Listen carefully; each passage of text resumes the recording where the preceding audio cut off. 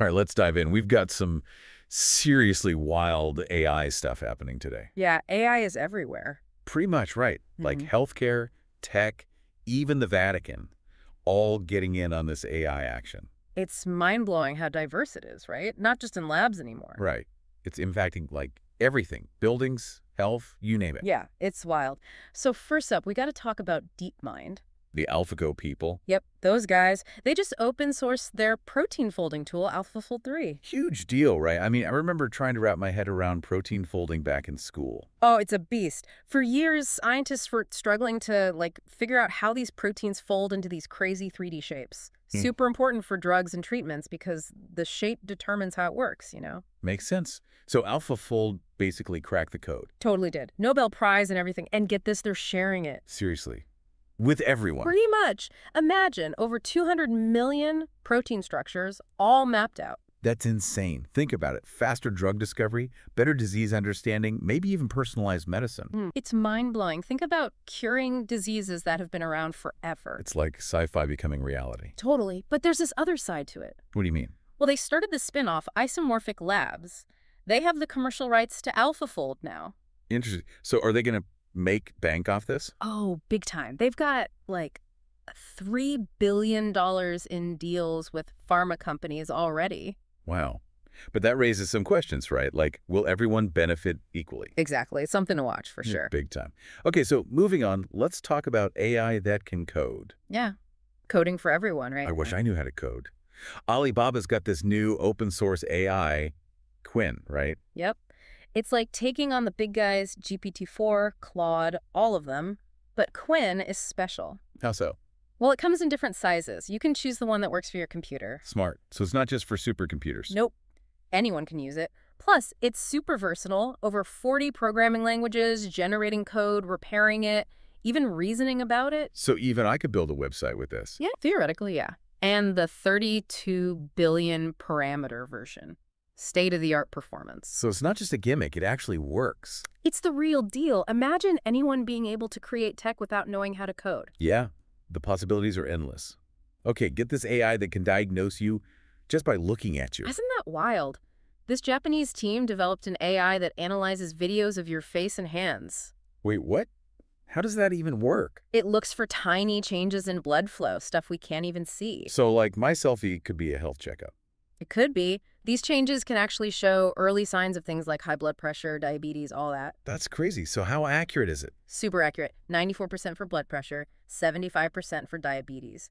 All from a 5-second video clip. No way. That's incredible. So does this mean bye-bye to those awful blood pressure cuffs? Maybe.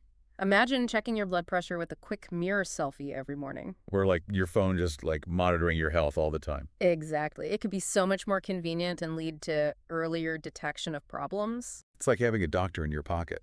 Speaking of, what about AI outside of health and tech? Oh, yeah, totally. Like, get this. The Vatican is teaming up with Microsoft. No way. What are they doing? They're creating an AI-powered digital twin of St. Peter's Basilica. Wait, seriously? So like a super detailed virtual tour? It's way more than that. This digital twin will actually monitor the structure's health in real time. Oh, so they're using AI to help preserve this historical landmark. Exactly. AI can analyze tons of data from sensors all over the basilica, spotting potential problems before they get serious. That's genius. So it's not just healthcare and tech. AI is literally everywhere. It's becoming ubiquitous. We're just starting to see its true potential. AI is popping up everywhere. And there's so much more to discuss, so stay tuned for more of our AI deep dive. And it's not just, buildings and stuff. We're also seeing AI being used to, preserve voices from the past. Really? Like how?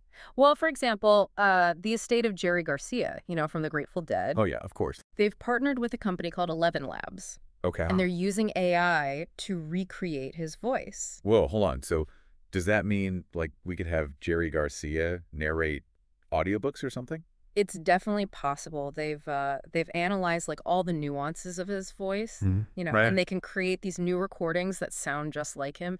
It's pretty incredible. Yeah, it's kind of like bringing a piece of history back to life. It is, but it also raises these questions about ownership and authenticity. Right, right. What if someone used this to create fake recordings of a politician or something. Yeah, that's kind of scary. It is. It's definitely something we need to think about as this tech gets more powerful. For sure.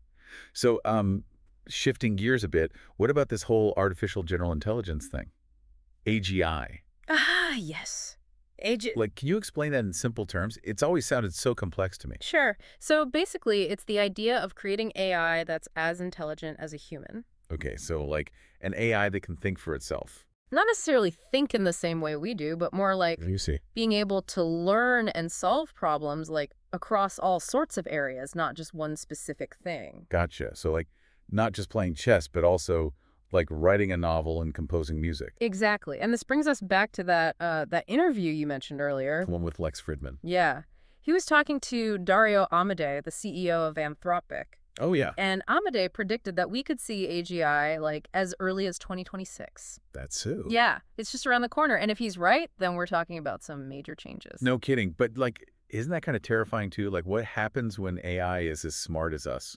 Well, it depends. The possibilities are incredible. Imagine AI collaborating with scientists on cures for diseases Right. or composing like masterpieces of music and art. That would be amazing. Yeah, the potential is huge. But of course, there are risks too. Definitely. We need to make sure that AGI is aligned with, human values and goals, safety measures, ethics, all that stuff. It's like we're opening Pandora's box, right? Exactly. We need to be very careful. And speaking of Anthropic, they're actually doing something interesting. Oh, yeah. What's that? They're hiring an AI welfare researcher. An AI welfare researcher. What does that even mean? Yeah, it's a new kind of role. It's all about like considering the ethical implications of AI. Right. So as AI gets smarter, we need someone to make sure it's being used for good. Exactly. And it's especially important as we get closer to, that potential AGI future. It's almost like, I don't know, science fiction is becoming reality. It is. And it's happening faster than we think. So with all this talk about AGI and its potential, it makes me wonder if we're even like keeping up with how to measure AI's progress. Yeah, that's a good point. I mean, it's evolving so quickly, right? Totally. The traditional ways we've measured AI just don't cut it anymore. What do you mean? Well, like those benchmarks and tests we've used in the past, Yeah. they don't really capture the full range of what AI can do now, especially things like reasoning, problem solving, and creativity. I see. So it's like trying to measure a marathon runner with a stopwatch meant for a 100-meter dash. Exactly. We need new ways to evaluate AI's abilities, especially as it gets more sophisticated. So we need to like reinvent the ruler as we're measuring, basically. Pretty much. And that's where this whole field of AI benchmarking comes in. Okay. A lot of the leading AI companies and researchers are working on developing new benchmarks, new tests. That makes sense. It's a tough challenge, but it's crucial if we want to understand where AI is headed. So it's like we're building the plane as we're flying it, kind of? Uh-huh. Yeah, something like that. But that's what makes this whole field so exciting. It's definitely wild times for AI, that's for sure. It's crazy, right? Like we started with chess playing AI, and now we're talking about AI that could, design life-saving drugs, compose music, even keep an eye on these ancient buildings. And this is just the beginning, really. Right. It's like, what's next? It's hard to even imagine, but one thing's for sure, AI is going to keep changing our lives in ways we haven't even thought of yet. Yeah. It's exciting, but kind of scary too, Definitely a bit of both. Like, we've been talking about all these risks today, like recreating voices and making sure AGI doesn't, like, turn against us. And those are just a couple of the big questions we're faced. Exactly. Like, how do we make sure AI benefits everyone? Yeah, and how do we deal with the potential downsides, the job losses, the social changes, all that? Right. It's a lot to wrap your head around. It is. It's like uncharted territory. Totally. But I think, like, having these conversations is a good start. Absolutely. We need to talk about these things openly, encourage people to think critically. And, like, take responsibility, right? Yeah. It's not just on the scientists and the tech companies. Exactly. We all have a role to play in shaping the future of AI. And that's what we've tried to do today, right? Like, show you the amazing potential. And also make you think about the implications, the ethical side of it all. Exactly. Yeah. It's a complex issue, but it's one we all need to be involved in. So as we wrap up this deep dive into AI, Yeah, I think we've covered a lot. I want to leave you with this thought. As AI becomes more and more integrated into our lives, It's happening fast. what role will you play in shaping its development and its impact? It's a question worth thinking about because it's not just about the future of technology, it's about the future of humanity. Well said. That's a perfect note to end on. Thanks for joining us for this deep dive into AI. Until next time.